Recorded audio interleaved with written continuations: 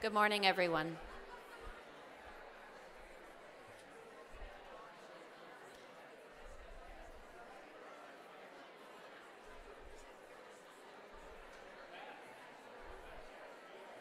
Okay, we're just about ready to begin our plenary session. Welcome to everyone.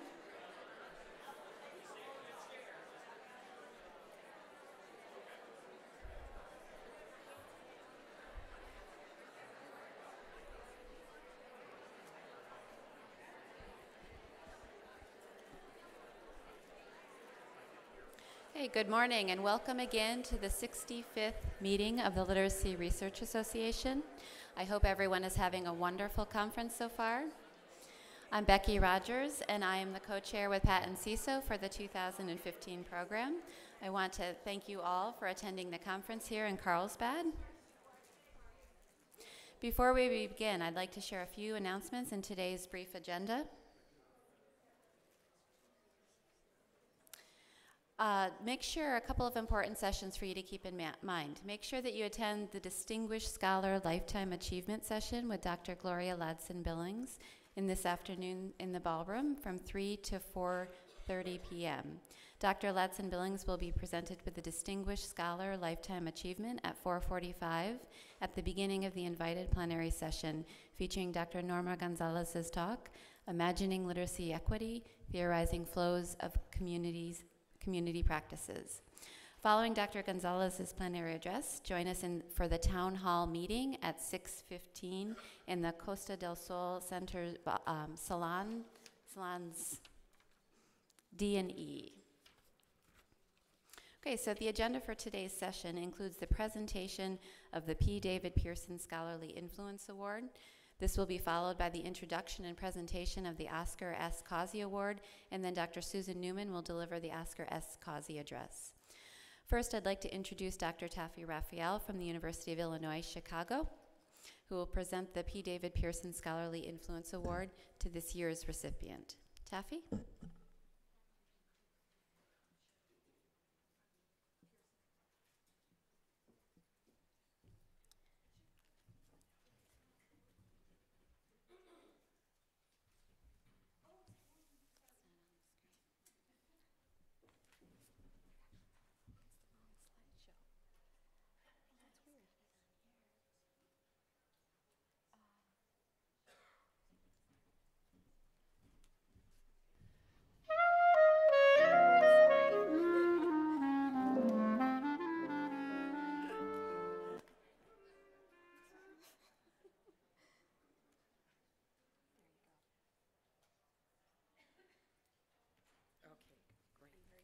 That's right, we're going to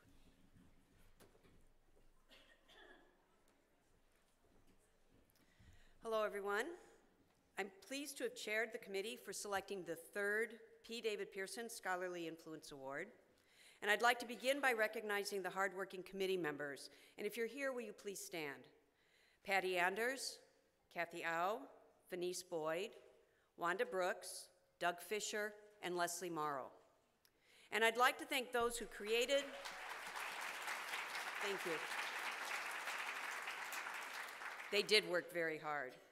And I'd like to thank those who created the nominations that we reviewed, who remain anonymous at this point. This award is designed to honor the author or authors of an article, chapter, or book written at least 5 years prior to the nomination. And the article must have demonstrably and positively influenced or impacted literacy practices or policies within district, school, or classroom settings. The nomination process starts with the author or someone who wishes to nominate the author or team of authors of a piece of writing forwarding a letter of nomination. The letter should outline the case with supporting evidence that is then all reviewed by the full committee. This year, the committee faced a particularly challenging task, with 2 clearly eligible articles rising to the top of the pool. After many rounds of discussion, voting, more discussion, more voting, and a series of ties, the committee could not choose one article over the other. Both have impacted how students of diverse reading abilities are understood, and both have changed the way we think about practice in supporting students who face challenges in learning to read. In 1977, Dick Allington drew on his experiences in the reading clinic at SUNY Albany, publishing in the Journal of Reading an article well known to all, titled, "If They Don't Read Much, How They Ever Gonna Get Good?" The nominators note that in 1977, struggling readers spent most of their school days in remedial reading classrooms, instructed with repetitive, skills-based programs that offered decontextualized opportunities for practice. Dick's article turned the nature of the problem on its head. He helped the nation rethink classroom practices in terms of time spent on reading, instruction, and learning as a replacement for unproductive and limited classroom experiences. The article began a conversation that continues to this day, and today it is actually a given in most educational circles that all students must participate in authentic reading experiences to improve their skills. In 2002, Marcia Riddle-Bewley and Sheila Valencia pushed our thinking about struggling readers and the instructional interventions provided through their study titled Below the Bar, Profiles of Students Who Fail State Reading Test, published in Educational Evaluation and Policy Analysis. Their unique approach analyzed the profiles of readers who fell into the lowest quartile on a high-stakes test. Their findings provided clear evidence of the very different profiles of weaknesses as well as strengths of students who struggle with reading acquisition. They demonstrated that for the majority of these students, decoding proficiency was a relative strength. Published at the start of the Reading First era, the study was particularly important in beginning the shift away from interventions that used a limited and often inappropriate emphasis on decoding at the expense of other critical areas such as vocabulary and comprehension. By providing evidence for why limited interventions, just as limited instruction, fail to meet the needs of students, of children we are educating, the two researchers set the stage for significant changes in policies and practice for learners who require additional support through excellent instruction within and beyond the classroom. Please join me in honoring both Dick Allington and the Marcia Riddle-Bewley Sheila Valencia research partners. Please join me on the stage.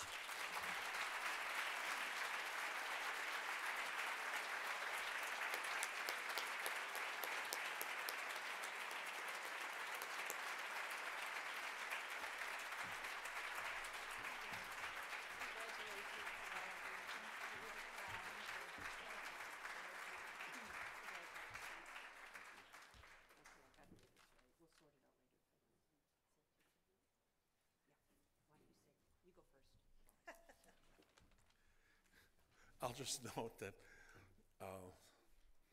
Taffy's conclusion that the challenge was set is still waiting for it to be met. We still have way too many struggling readers, struggling not because there's something wrong with them, but because of things that are wrong with us. Thank you.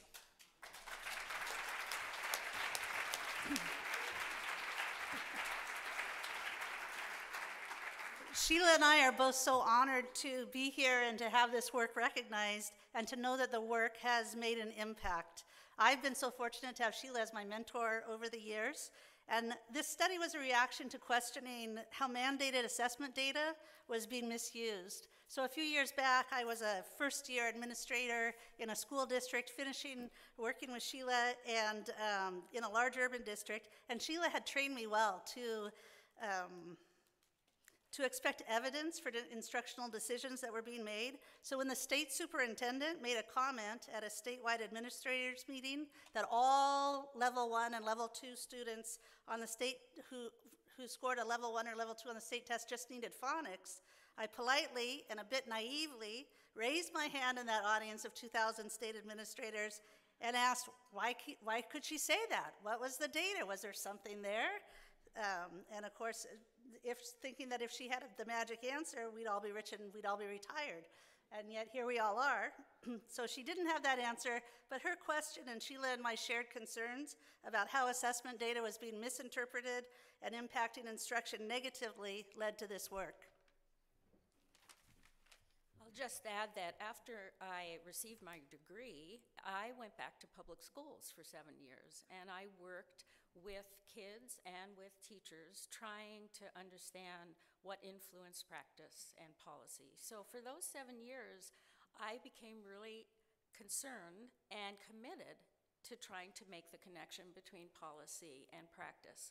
And it was when I came to NRC 7 years later, entering this venue late in life, that I found a home for this work and the home for people who are deeply concerned about policy practice connections. And I can't imagine getting a better award named after a better person than P. David and his influence on our field. So I'm so appreciative. Thanks.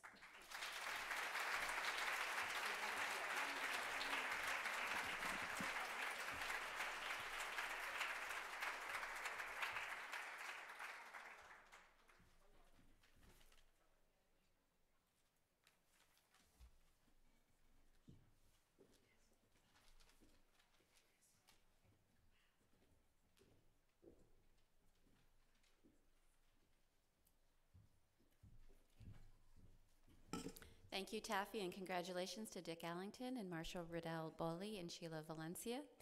We'll now turn to the Oscar S. Causey Award. Dr. Lori Henry, chair of the Oscar Causey Award, will introduce the award criteria and the committee members. Then, as is the tradition with this award, the previous winner reveals the new awardee. Dr. Yetta Goodman, who was honored with this award in 2014, will reveal the 2016 awardee and then introduce Dr. Susan Newman, the 2015 Oscar S. Causey Award winner. First, Lori Henry.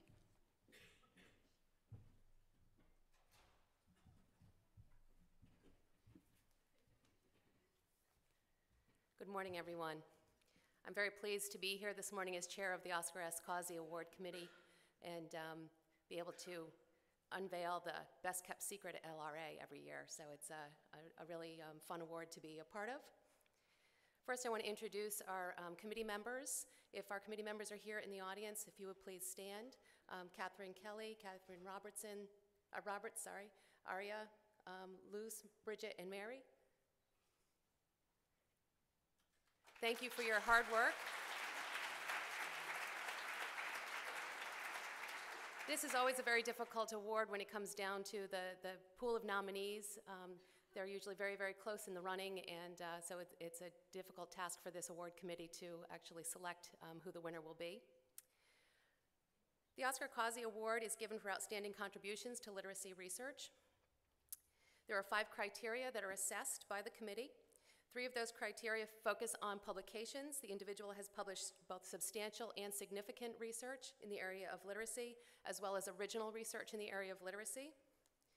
The research has generated new knowledge to the field, and the individual is also recognized as a leader in the conduct and promotion of literacy research.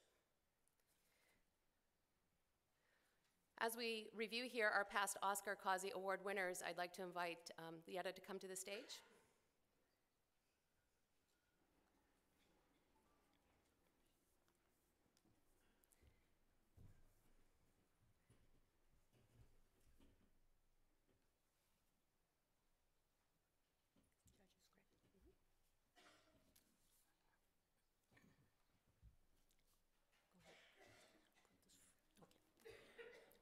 A future researcher?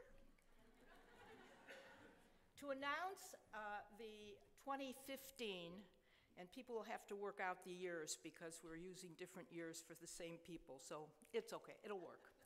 To announce the 2015 Oscar Causey Award winner's history, I use her words to help us discover her identity. My beginnings were in read-alouds in German, my first language by my opa, a German-speaking Russian refugee to Canada. Having a home language other than English has put an important foundation for my literacy interests. By first grade, I knew enough English to be introduced to reading by Dick and Jane. They showed up in a grades 1 to 12, 4-room schoolhouse in the middle of the Canadian prairies. Dick and Jane intrigued me. They went to the store with their mother, while I helped my mother by getting water from the well in the middle of the yard. Plus, they had no outhouse. I was fascinated. But I did learn to read with Dick and Jane and was doing well in school until 3rd grade. That's when we moved to Vancouver, where schools had advanced technology, which hadn't reached the prairies a mimeograph machine that made multiple copies of worksheets. I could read well, but I was so dismal in that subject called phonics that I was placed into a special reading class. I worked hard to get out of that class because the teacher was really weird. But the experience left me curious about this thing called phonics. As a 15-year-old, we moved to California, where academics were not central to the school curriculum. I excelled at electives like typing. Being fast at keyboarding would contribute to my career later as a researcher. I began college in California with the intent of becoming an attorney, but quickly changed my mind when I became a teacher's aide as part of the first wave of Title I. My job was to help readers struggle through Sullivan readers. Memories of my own struggles with phonics were reawakened, and I became determined to change instruction for linguistically and culturally different students. With my BA and teaching credential from California, I went to the University of Illinois Champaign-Urbana for an MA in elementary education. There was no center for the study of reading yet, but Dolores Durkin was there, and I wanted to take a course with her. Durkin took the presence of an MA student in her PhD seminar as a personal insult, reflected in her advice on my first paper, write better. A short time later, Durkin would be castigating teachers for mentioning and interrogating, but not giving explicit guidance. Following receiving my master's, I returned to California to teach and apply my new knowledge about phonics and reading in a second grade classroom. Unfortunately, the district had adopted the Wisconsin design for reading, which consisted of an endless supply of tests and worksheets on the arcane aspects of word attack. This child's expression of exasperation and despair mirrored my own. After several years of worksheets, I decided to get a doctor at Wisconsin with the aim of challenging the Wisconsin design. When Wayne Otto responded less than enthusiastically to my application, I found a home in the Department of Ed Psych, where I had a glorious time learning about language development, sociolinguistics, and classroom research. I would spend my career in a 7-year cycle at 3 universities, which meant that I never got sabbaticals, but was fortunate to have incredible colleagues. Mid-career, I returned to the University of Illinois Champaign-Urbana to work on a special project. The Center for the Study of Reading may have been advocating that teachers provide students with strategic support, but the center director's advice of ugh on my writing provided little concrete guidance. Many generous and patient co-authors have taught me to write better, and through collaboration permitted me to find ways to support the learning of students who depend on public schools to become highly literate. Some of these colleagues are no longer with us, but are not forgotten.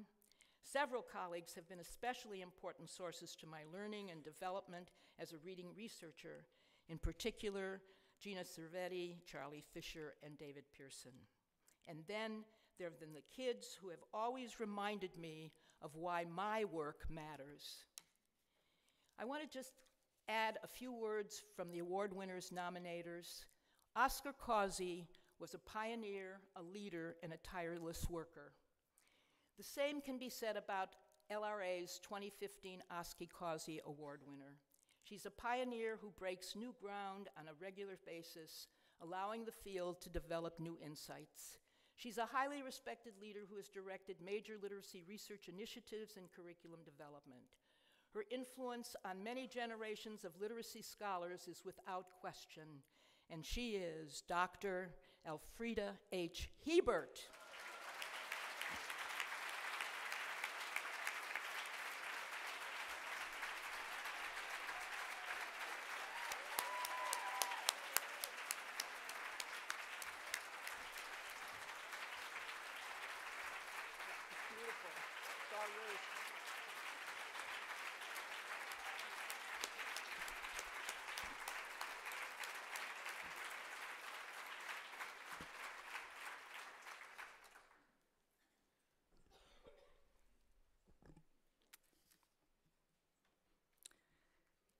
As Yetta's presentation showed, I have many people to thank for having me behind this podium for this award. Many of the faces of those who have nurtured me and taught me to write better appeared on the PowerPoint. But today I particularly want to acknowledge 3 individuals who I'm nominating to get at least 1,000 Google citation credits, which is a new thing I'm proposing for writing my letter. And those people would be Gina Cervetti, Nell Duke, and David Pearson. All of them have had a deep and sustaining faith in me. First, there was the worry whether I'd ever get the Causey, and now there's the worry of having to prepare a worthy speech. So I'm off now to begin obsessing about what I'm going to be saying here a year from now. Thank you very, very much from the bottom of my heart.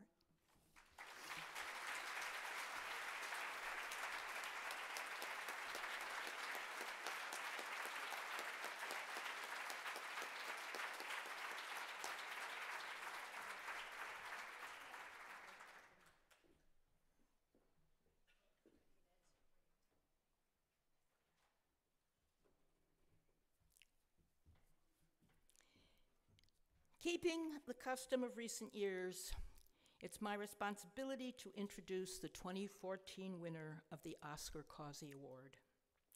Dr. Susan Newman is Professor of Early Childhood and Literacy and Chair of the Teaching and Learning Department of the New York University.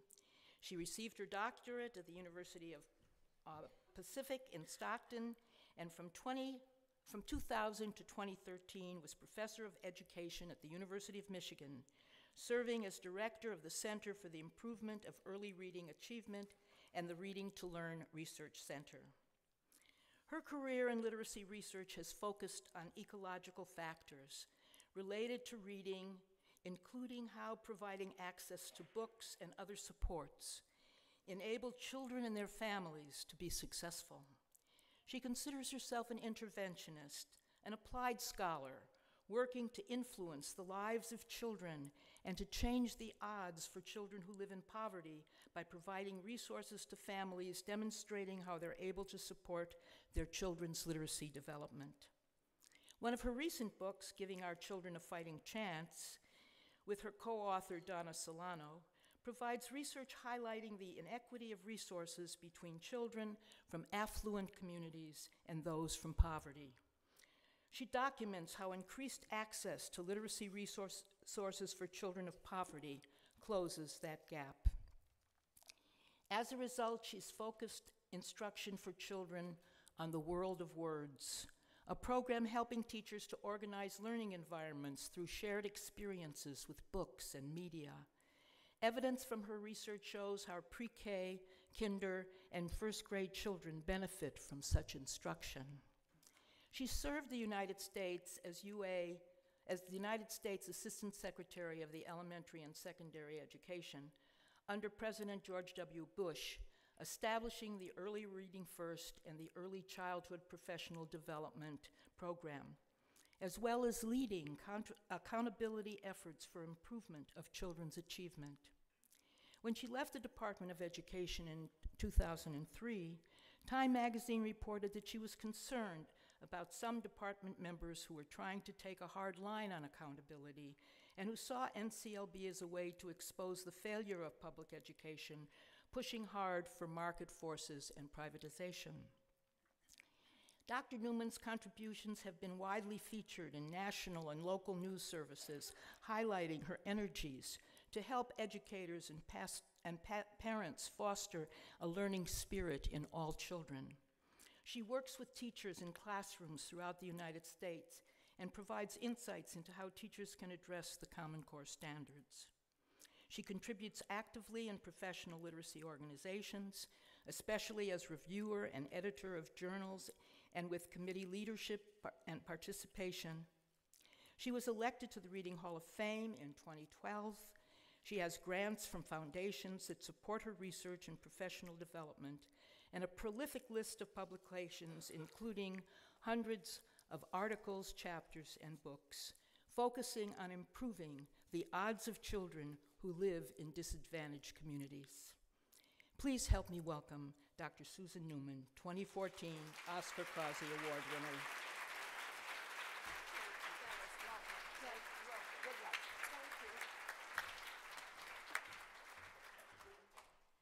I wonder if I can do this, okay. Yeah. Is that?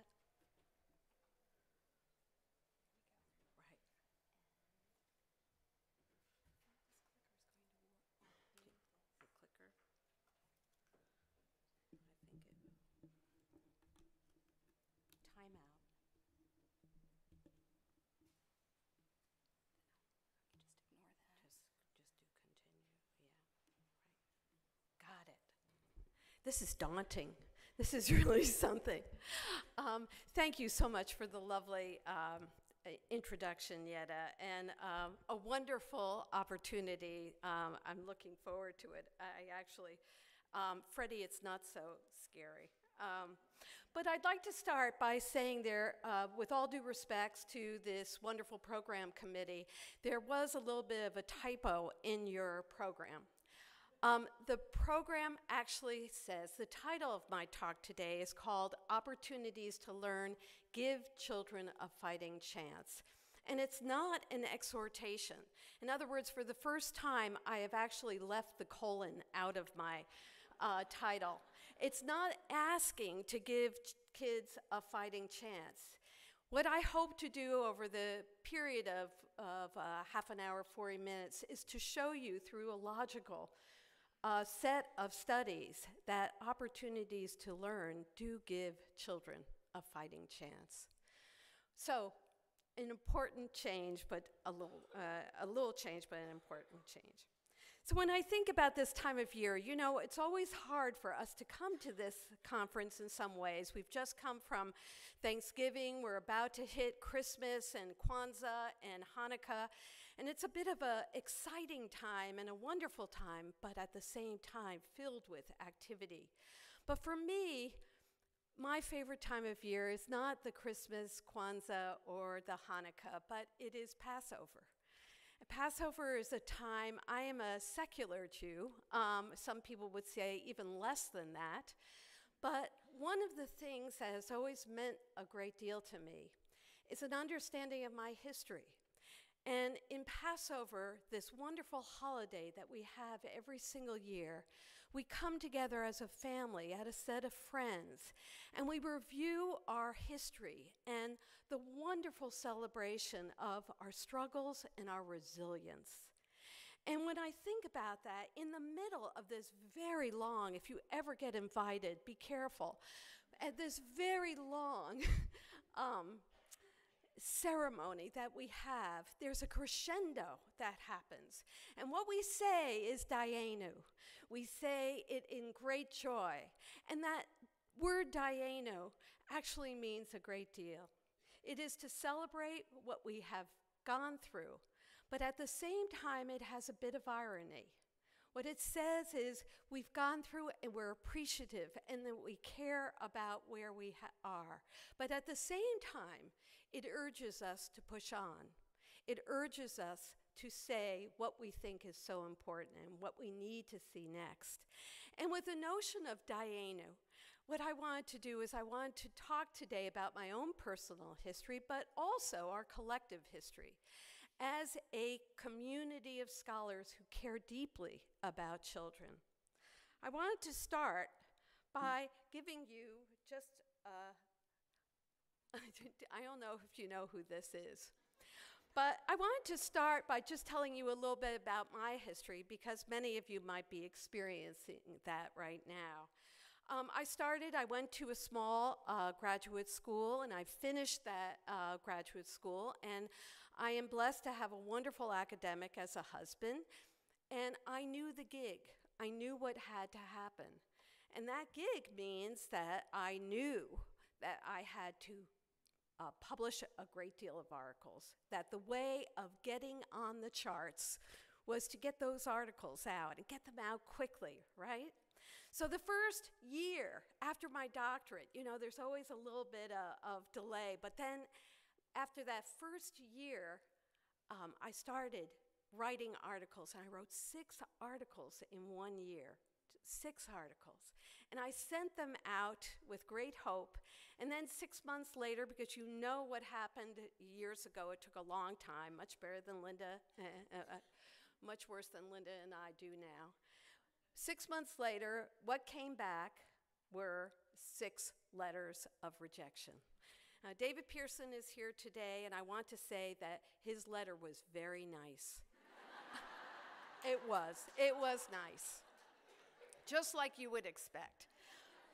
But it was a reject nonetheless. And in fact, what I got was 2 rejects in one day. And I remember going to the post office. I had my baby in hand. It was my second child. I looked at those letters, and you know, they could be mean. They could be really mean. And what I did is I handed my baby to my husband. I went into my room, and I did what every good scholar does at that stage in their career. I cried. And what I did then is, you know what happens. I stayed for a bit, and then I got out, and I got those articles published in a year. True, some of them were vanity journals. Some of them, I don't know where they are now in virtual or whatever, but I got those out. And that opportunity, I was now on the charts. You know that phenomena. And what it allowed me to do is something that I wanted to do very much, and I can't move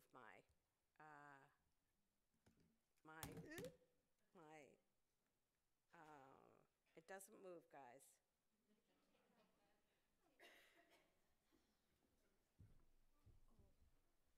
This isn't moving? No. There, I just saw it. No?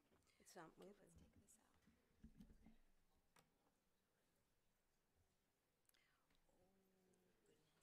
Oh, goodness. There you go. How'd you do that? Right there. Oh. So much for technology. So what being on the charts actually meant is I was now able to get the job I always wanted. And that job was in Philadelphia. It's at Temple University. I don't know if I have any Temple University faculty here, but for me, it was the dream job. It was what I wanted to do. And I don't know if any of you have ever had passion about a particular place, but for me, it was encapsulated in my Philadelphia. It is a gorgeous city with beautiful boulevards and beautiful and dramatic history. But it's also a city of industry and hard work.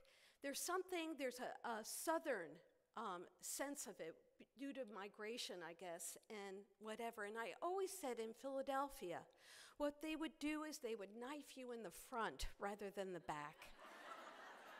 But you know, hey, it was what it was. But the other side of Philadelphia, and that other side, let's see, is a beautiful little part of Philadelphia. Some of you might know it is Chestnut Hill. And it is an area in the city of Philadelphia. But if you notice, it's very beautiful. It's like a little suburb. You can walk to your little studio of yoga. You don't need to take your car. And in every area, what you'll see is beautiful little flowers that just dot the environment. But as Mayor de Blasio would say, there's another Philadelphia. And that other Philadelphia is where I lived. For those of you who know a little bit about my history, my husband was a professor at MIT at the time, and so I would commute to Philadelphia. And what I did one time is this is the Philadelphia Badlands. It is known because of a shoot 'em up kind of ideology in this particular area. And so what I did is I asked, what would it be like to walk to school in Philadelphia, close to where I live and work? And so walking to the neighborhood school, I walked with a set of parents, and I said, take me to the closest school that you would go to. And this is our walk in Philadelphia. This is what we would see, the signs, the environment. These are the playgrounds that children had to play in and the places where parents would sit and relax. This is the blight that they would see every single day on the way. You would actually have to step over all the blight in order to get to school. And then these are the signs in this poor community, and there are no signs. So if you don't know where you're going, you're stuck because the signs have all been torn down. And what I began to ask is I said, what does this do to the child? What does this do when the child walks to that school every single day? What does that do to their sense of hope, to their aspirations, to their belief about whether they can get out of this environment? And that is when I stopped looking at the charts. And that's when I stopped thinking about Billy Joel. And I began to realize that good research is about doing good and about changing the odds for so many of our children who have to deal with this day by day. What I began to realize, and I took much more centrally, is Bronfenbrenner's notion of this environment or ecological theory. What I recognize is that when a child comes to school, they're not just coming as an individual, they're coming as a community. They're coming 2 generations at a time. So our notion of just sitting down and helping that child to read ignores all those factors that affect that child, their belief about themselves, their sense of efficacy. So I began to take that much more seriously.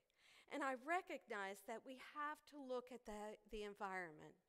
And one of the things I say, you get this wonderful opportunity with Oscar Causey.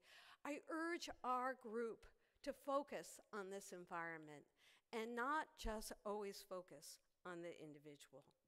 So I began to become an ecological documentarian. I don't know if you ever heard this before, but basically what I wanted to do is I wanted to show policymakers what this looked like. I wanted to show them what the Tale of Two Cities actually would do.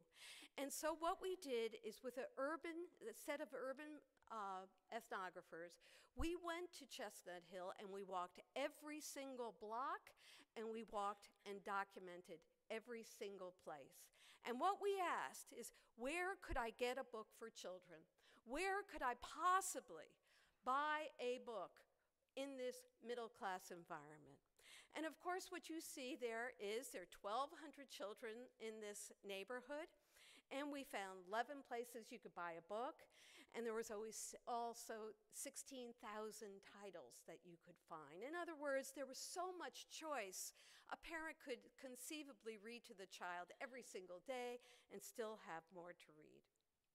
But then you look at the Philadelphia Badlands, a concentrated poverty community, and what do you see? You see barriers, and they're often train tracks. They're often different kinds of ways of cordoning off a community from all the others in a community.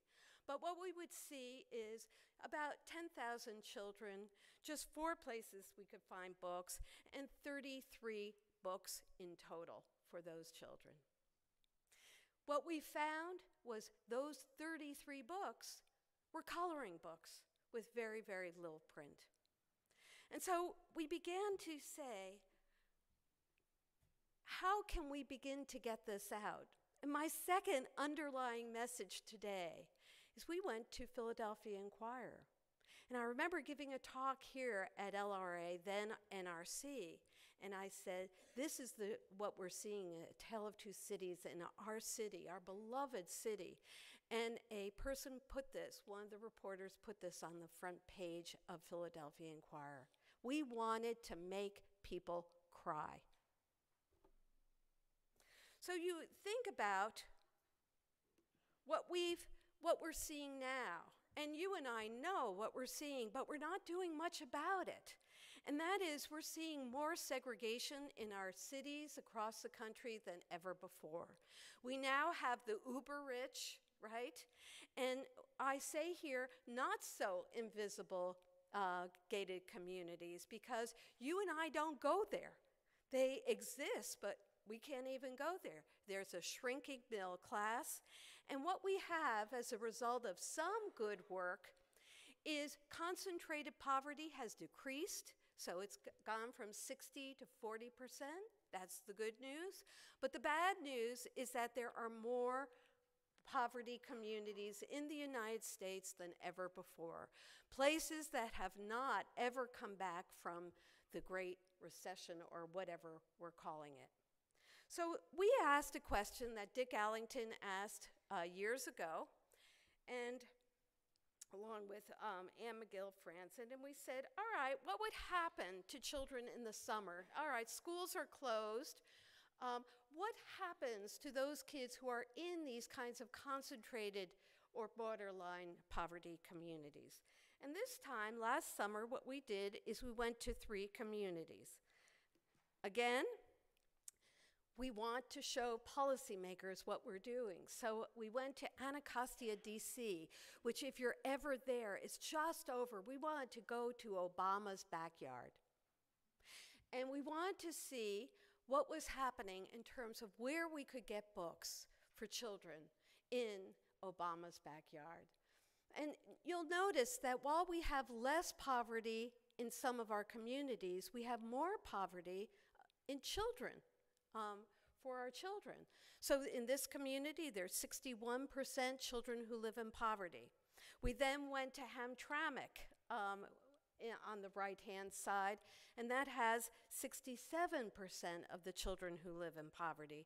And finally, we went to Vermont Square, LA, to look and see again about the access to books and materials. So what we did is this time we could actually either drive or bike or walk, and we walked every single community during this summer, this past summer. And what you might expect is in Washington, D.C., 830 children would have to share one book. Now, we have all this money that we're spending on wars and whatever, and we cannot provide a book to our children. So that 830 children have to share one book. And you know what? It's a dictionary. It's a dictionary. Fun read. We went to Hamtramck again. We did the same exact thing. Went to Hamtramck and we found at least 3 books. And in Hamtramck, those books were in Polish, and they were locked in a library. So my point is, we began to focus on this even more, and we're calling it book deserts. What we're seeing across America are book deserts. These are places that don't have books for our children. And again, what we did is we went to People magazine, we went to Washington Post, and we spread the word. Because one of the things we know is that when we talk about families, and you and I know this, we often talk about their disinclination to read, or they don't like to read. But we've never asked, do they have the capabilities? Do they have the resources in order to do this activity? And so from our perspective, by highlighting book deserts, what we're saying is this: there has been too little attention to the structural inequalities that play a central role in children's achievement. And there's too much emphasis on the issue of individuality. What can children read if there are no books? So one of the things that I want to turn to is the notion of opportunity to learn. Now, many of you remember this topic and this focus, opportunities to learn. Remember, we were trying a while ago to have opportunity to learn standards, and that failed miserably because the Republicans just batted that down real quickly. But guess what?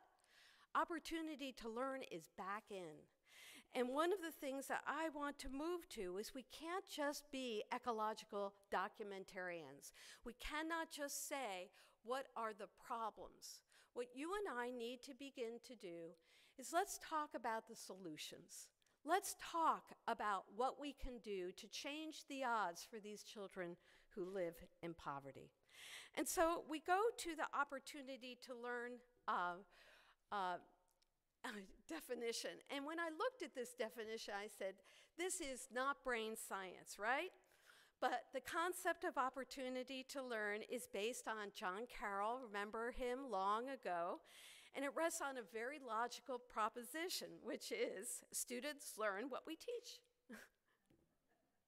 I mean, hey, students, if they're exposed to it, they can learn what we teach, both in and out of school. And so if you have a chance, read Bill Schmidt's article on opportunity to learn in the recent Educational Researcher. It's just wonderful. But it also says that we can mitigate some of the noxious effects of poverty. But I took opportunity to learn, and what I want to do in the remaining parts of my address is to talk about three premises, or three things that I think are central as a result of opportunity to learn and whether or not children can achieve. The first premise, if we expect children to be able to read, then they should have something to read. Again, very simple, right? Premise two, if we expect parents to engage in behaviors associated with early literacy, then we've got to provide them with a resource in which to do so. So if you're living in a high poverty community and there is very little, we cannot say, read 15 minutes every day or do work on your Googling every day if you don't have it. And then premise three, if we expect children to learn higher order thinking and conceptualize big ideas, then we have got to provide them with more ambitious teaching. So now what I want to do is I want to move to trying to argue for why I say this. And I want to do it as a set of, have you ever heard the term proof of concept, proof of principle? Basically what it argues is that I'm seeing my studies as an example of a proof of concept or a central proof of principle. So let's get started. My first premise, premise one, access to books and resources will provide opportunities to learn. So you saw these quick things come up because I'm not as good as Janice on my PowerPoints. But the bottom line is I want you to look at this. This is your government at work. Remember, there are 10,000 children in Anacostia, and this is our effort in healthy foods. This is a healthy corner, and you'll see that there are 5 potatoes and 3 onions and 4 apples. That's your government at work. So we did an interesting experiment, and we said, and remember, I come from New York, Bloomberg's world. What if we took all that awful juice and that horrible sticky kind of drink and Coke and whatever, and what if we changed these vending machines to actually be book repositories? What if, instead of handing out books to parents, what if we gave them a sense of agency and choice and actually give them an opportunity to find books? And then finally, what if we attempted to reach them where they are rather than have them come to where we are? And so this is our first study of this.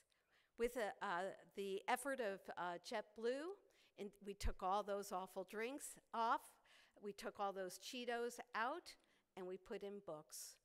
And what we saw is we then went to where people congregate. Remember, last year I was there doing block by block, and we found that people spent a great deal of time at church. And they were at Matthews Memorial Church. And inside that church is an early childhood center. And then they were also at the Salvation Army, because in some of our poor communities, there's a whole wellness component, and all the HR is bounded in Salvation Army. And then we found the ShopRite. And what we did is we put a vending machine in each of those settings. And what we began to do is, as you know, I am always taking pictures. I am a documentarian. And what we began to do is we began to see how families came to our vending machines a little bit scared at the beginning, but growing in confidence later on. And what they would do is they would look at books and they would actually spend time looking at them. Let me just tell you a little bit of our research design. I don't want to spend too much on research because I'm focusing on proof of concept. But basically what we did is here were our treatment sites, as I mentioned, and we had counterfactual sites, the 7-Eleven, the CVS, the metro station. And we have a robust sample of over 400 people. And what we did is after people went to the vending machine or around the vending machine, or if they were at the metro station or the 7-Eleven, we did a survey. And some of these measures I'm sure you're familiar with. That we did demographics, reading habits, we did current events, and we did title recognition test and an author recognition test with a slight variation from Kistanovich's wonderful work. What we did is we put more African American titles because this is primarily African American community, and we put vending machine titles so that we could see if there was a variation in their recognition and print exposure. And this is, to me, something remarkable. In 8 weeks, 27,000 books were taken. 27,000 books were taken from this environment. And what you find, if what you could look at, is that they were distributed in 0 to 3 age, 4 to 6, 5, and even the tween. In other words, people wanted these books. By the time we had to take the vending machines away, they were in pristine condition. There was never any vandalism, even though some of the people were worried that that would be the case. But what was also remarkable is we began to see that there was greater print exposure in our community, that people recognized more titles, that they had less foils, and they recognized both famous titles as well. But even more important, and I know you're going to say no causal analysis because there's no pre and post, right? But at the same time, again, I want to tell you that this is the story. These are people who are waiting to get books. So my point in saying this is when there's a supply, there will be a demand. And what we did next, and what we're doing in the coming year, by the way, if anybody lives in Detroit, we're on to Detroit this coming year. But what we're saying to proprietors is, you don't have books because you don't think they'll buy them. Guess what? If you had books, there will be a demand. When resources are available, parents take advantage of them. That's the answer to my first. My second premise is resources for parents. I want you to look at this picture, and I want you to tell me who's the principal and who's the parent. And tell me, do they like each other? Right. So my second premise is this. When we treat parents with dignity and respect and focus on what they do well rather than their deficiencies, we will give them and their families an opportunity to learn. And I want to show you, this is just a beautiful picture from our work with parents. But I wanted to just show what we tried to do and in this second study. And again, this is sort of a summary of some of this work, and I'll say it quickly. And by the way, for those of you, LRA has become more almost a secondary group. You're going to have to deal with Head Start, all right? Just be aware that I focus on early childhood. But my understanding of ecological theory says that you can't just focus on resources, and very often that's what we've done wrong. Again, what you said, Dick Allington, years ago, is resources are important, but they're not sufficient. And what we recognize is that in our theory of physical and psychological support, that people tend to do what is close to them, but they also tend to do things that are supported by the people around them. So what we did was a very interesting experiment, that we said it's not just about the resources, but it's about the people who support them. This is with my dear colleague, Kathy Roskas. And what we did is we designed a play setting. Now you have to get again into my world in Head Start. We designed a play setting that had environmental print. And this is a little office setting that we created out of a typical housekeeping quarter. And you'll notice various signs and books and all the kinds of things like little memo pads and telephones and callbacks and all sorts of things in this little play center. And we had a very interesting research design here. What we were trying to do is Head Start parents are required to actually contribute and volunteer in Head Start. But what we tried to do here is we said to the Head Start parents, you in group 1, you are parent teachers. You are parent teachers. And even in that word, what that said is that these people were important. And we want you to hang out at this session, in this little play area. And we want you to just participate and engage with children in any way that you see fit. Now, one of the things I want you to note about this intervention is that we did not train parents. Parents are not animals. Parents are parents who have a great deal of knowledge and cultural tradition behind what they are. And so what we said is just hang out and hang out with the kids and respond to them. And then in the second group, what we said is parent teachers, come to our setting and just observe, which is what parents often are encouraged to do. Just observe. Don't do anything with the kids. Just observe. And then in the third group, what we said is, come if you want to, don't come if you don't. So this was more or less business as usual. And what we were interested in finding is whether children actually could understand environmental print, some of the work that Yetta Goodman has done long time ago and recognized, and whether they understood functional print, how print actually works. And what we did is some of those tasks were related to, like Leah McGee and did many years ago. And what we found in and I won't read it to you all the way, but what we found in the play setting where the parents were just observing, where two boys are playing with a stamp pad and stampers, and they're playing, and and Kyle says, "I did it all." He put all sorts of marks on it. And Duran says, "You did good, and now you're going to get a lot of money from me." And Kyle says, "Hold it, the calculator." And Duran says, "Looky here, stamps." And Kyle says, "I told you." And then what Kyle does is he says, B, B, C, L, D, L, X, C, L, S, D, Z, Z, which is the stamper pad that was on. And none of those letters have anything to do with reality, right? I mean, they're not on the stamper pad at all. But the other child is always supportive and said, "Hey, you did good work." Now, if you were analyzing this as a play person, you would say, this is exciting because the children are actually handling functional print, right? And actually engaged in many of the literacy practices. And true, we were engaged.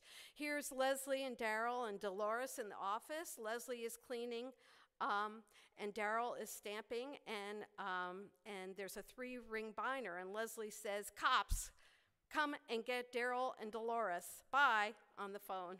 "Cops coming to get you, Dolores." Daryl said, Leslie is.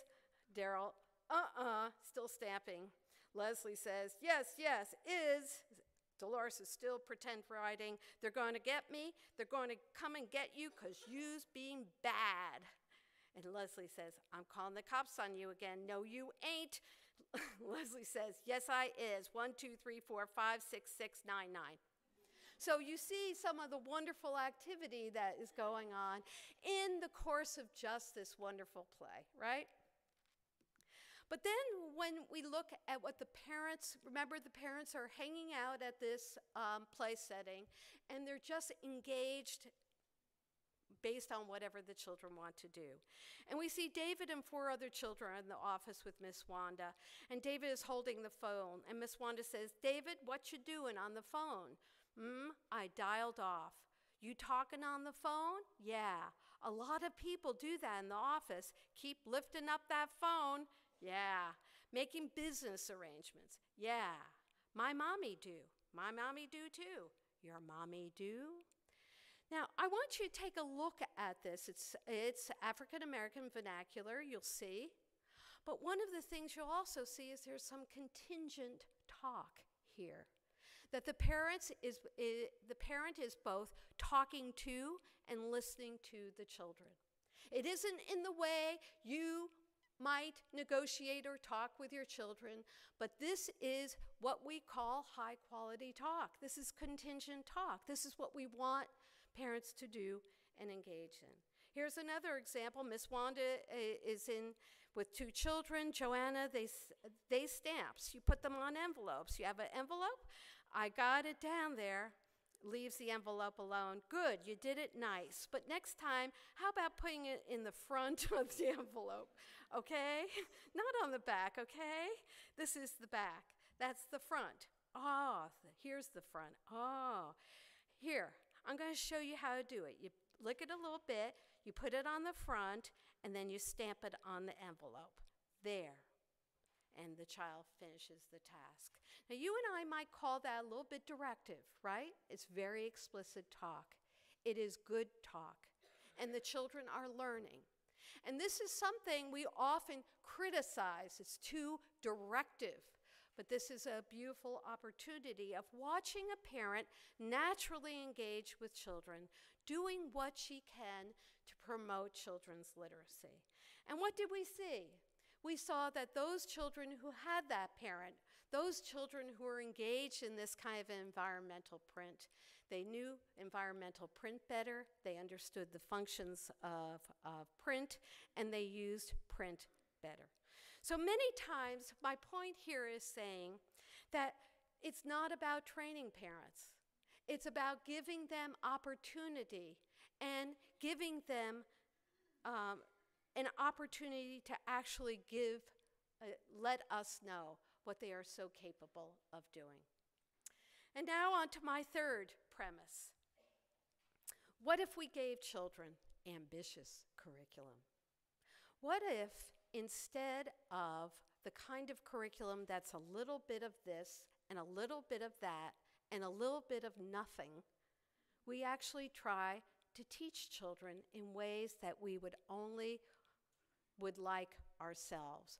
What if we do a kind of literacy that engages children in helping them learn about their world and helping them master their world? One of the things that I think very often, frankly, is that schools often contribute to inequality by giving them a curriculum that is basic skills, primitive, and that doesn't engage them in any way. So many of you will recognize that this is our curriculum effort that we decided to do that would embrace both content instruction, vocabulary so that children would actually have the words, but also focus on the conceptual and the big ideas. And what we decided to do is focus on things that children are really interested in, that instead of boring them to death, we would engage them in learning about wild animals and being responsible and learning about ecology and energies, the mysteries of space and sounds and ocean zones. And these are children who are presumably coming from very high poverty communities. But we said that we're not just going to do good instruction, we're going to accelerate that instruction. And our instruction has been called WOW. And the reason we call it WOW is we want the children to say, we're getting this great curriculum.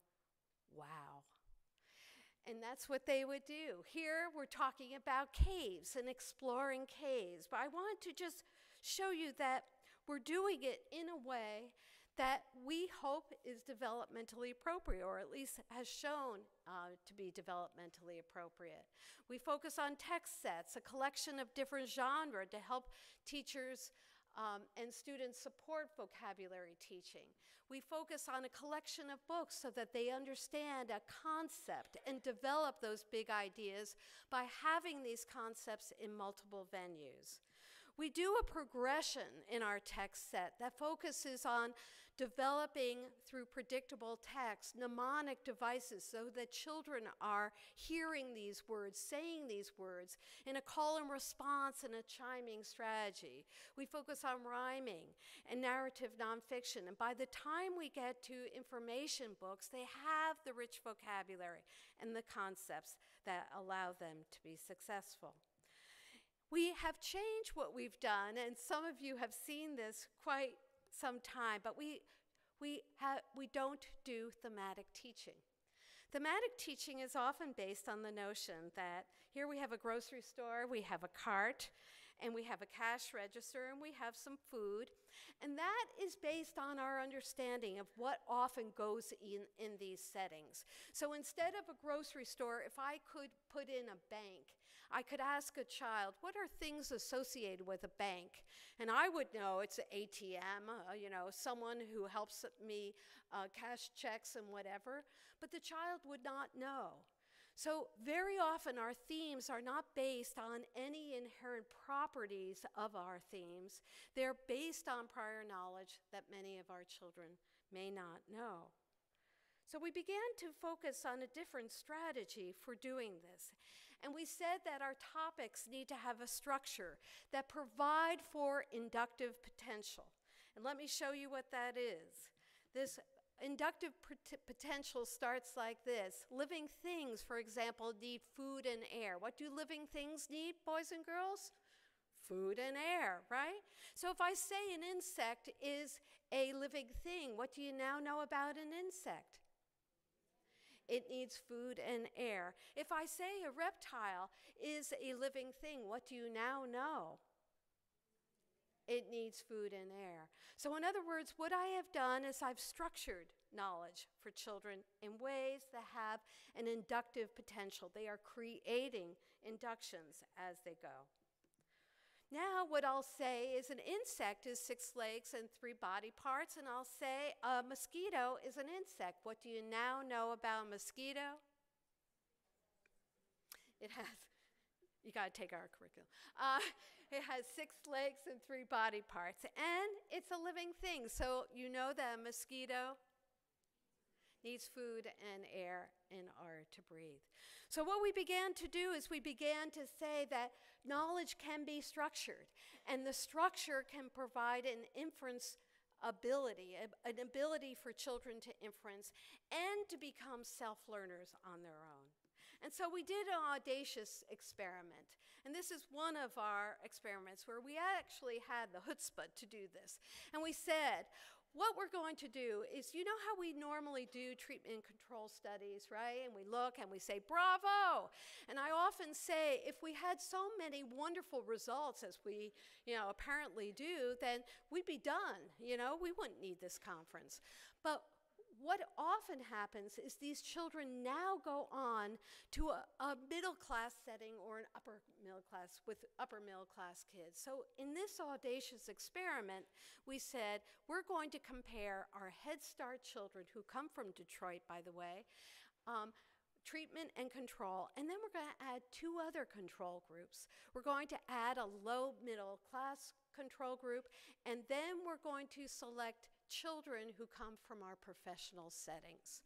So in other words, we're going to say, are our kids so good in terms of the quality of instruction we're providing that they are as good as all these other children given over time? And what we found, as you can expect, is that word knowledge is a tough thing to improve over time. We improved it, but at the same time, what we noticed is those 2 groups were still way ahead, right?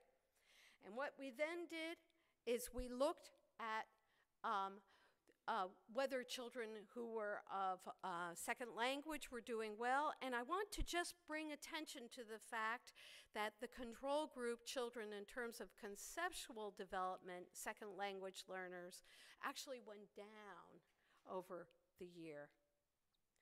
But what was most exciting about what we began to do, and thanks Julie Dwyer for making this wonderful graph, is we began to understand how children were actually learning in this curriculum. We said, how do children who have learned words and content in these taxonomic categories that we're creating, how do they talk about these inferences? And we said to the child, is a neck part of your body? Now remember, these are 3 and 4-year-old children. And what the treatment group said, yeah, it's part of your body because you can't pull it off and it's attached. Attached means it can't come off. So then we ask, is glasses part of your body? Yeah, no, glasses are not part of your body because they can come off of you. In another situation, we said to the children, is hair part of your body? And some children said, yes, hair is part of my body because it's attached. Another child said, hair is not part of my body because my daddy doesn't have any. But notice the quality of the justification. These are 3 and 4-year-old children. They're thinking on their own. And what we found when we looked at conceptual development is going to be the cover of my next book. Because what we found is over time that our little treatment children not only exceeded the lower middle class children, but were actually statistically on par with the upper middle class children. That what we were seeing is tremendous growth. When we provide them with the opportunity to learn, they learn. So, what were our principles? The notion of acceleration, the notion of content rich, the notion of an organization of word knowledge, the use of text sets, lots of practice and distributed review, and challenge.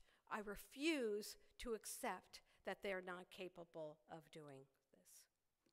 So in conclusion, what we are seeing is if you look at my proof of concept and proof of principle, answer to premise number 1, if we build them, they will come. If we provide resources, these parents that we talk about too often in very negative terms will use the materials that are provided. Answer to premise number 2, parents are far more capable than we give them credit for, and we just have to give them opportunities for us to learn from them rather than from us to tell them what to learn. 3, challenging curriculum can reduce educational inequity, and too often we have contributed to educational inequity by a dumbed-down curriculum. Opportunity to learn means honoring children's heritage. I hope you have noticed that in this short period of our conference, we have all talked about our heritage because that is who we are. And we need to acknowledge that, their community and their families. We need to enable them when they don't have and give them access to resources. And we need to refuse to perpetuate educational inequality by giving them a dumbed-down curriculum of basic skills, but giving them ambitious curriculum with ambitious teaching. I want to end with talking about ESEA, because ESEA is about to be reauthorized. It passed the House, it's going to the Senate, and it will be approved by President Obama. There are some things in this ESEA, you all know, No Child Left Behind will be out. Every Student Succeed Act is about to be signed. And what you'll notice is there's testing, 3 through 8, again in high school. But the other thing that is very interesting and important for all of us is that there is an opportunity to learn clause in the new legislative regulations. This is our time. States will have wide latitude to do good or do ill.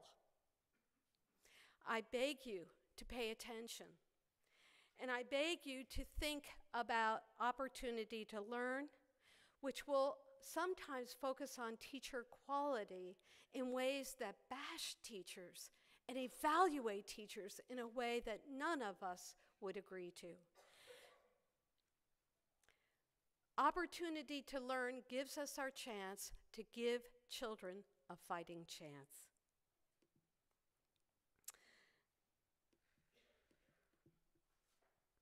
And so to my colleagues, I want to just highlight there's P is at the 0.001 level of one person on this thank you list.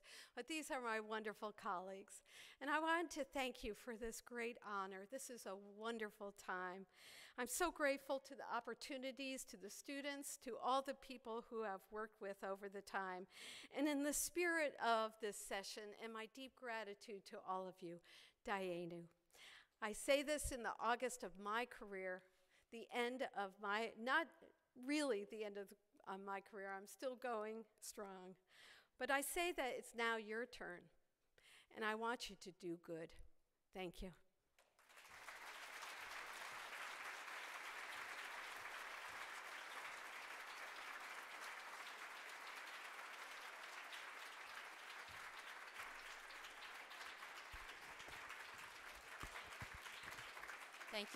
Thank you, Susan, for that challenging talk. Maybe some of the themes that were brought into the talk can find their way back into Town Hall this evening. As a reminder, that will be after the plenary session. Please don't forget to attend Dr. Ladson-Billings' presentation from 3 to 4:30 and Dr. Norma Gonzalez's address from 4:45 to 6 p.m. Thank you, everyone, for coming.